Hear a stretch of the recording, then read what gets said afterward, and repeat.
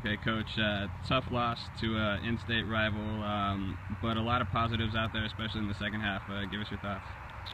Well, I mean, again, our players played from the opening whistle to the very end. We made some tactical errors early in the game, which Boise State ultimately punished us for.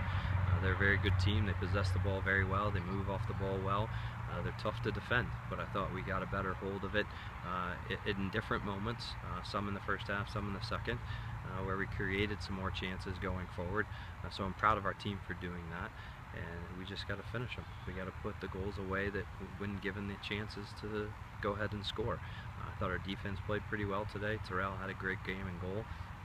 We're much more dangerous today than we have been in the last 3 games. So I'm happy with that, and we just got to keep improving day by day and get ready for St. Mary's next week. And then just, a couple good chances, unfortunately just not getting them to go right now. How do you work through that? Well, the most important thing is that at least we're getting in goal scoring opportunities. The last 3 games we haven't even hardly mustering a shot on goal. So the fact that we were at least able to get into those positions, to get crosses off, get into those positions, to be able to get 1v1s or get shots around the top of the box is very important. And I thought our girls did a great job of that today.